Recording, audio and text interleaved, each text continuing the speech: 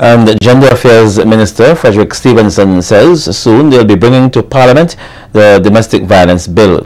Stephenson says this important piece of legislation will help to further enhance the laws against domestic violence, and the police and the civil society will have a greater role to play in bringing about an end to domestic violence.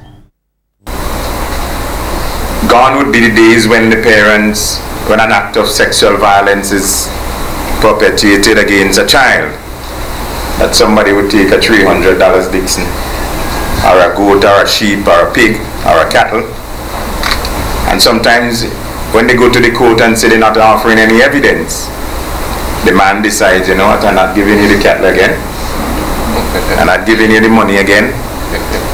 And so what we have a situation where the parents would have led their children down a path which the child could never forget. And the issues in relation to sexual violence, it continues, because that child, young girl, or a boy too for that matter, because we have sexual violence against our boys. We have some worthless men in St. Vincent and the Grenadines who prey upon our boys.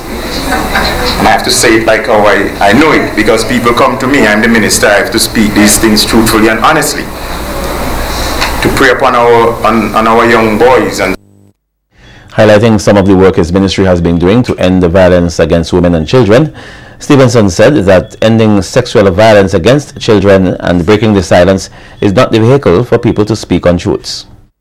I do not want people to go about and say they're breaking the silence and telling lies on others so that people can get into trouble and innocent people go to prison. Break the silence means that you must speak the truth. If an act of sexual violence meted out to you, speak it to your teachers, speak it to somebody in the community, your parents. If you think that your parents will leave you, tell somebody else. Come to the family services, tell the counselors in your schools, report it to the police.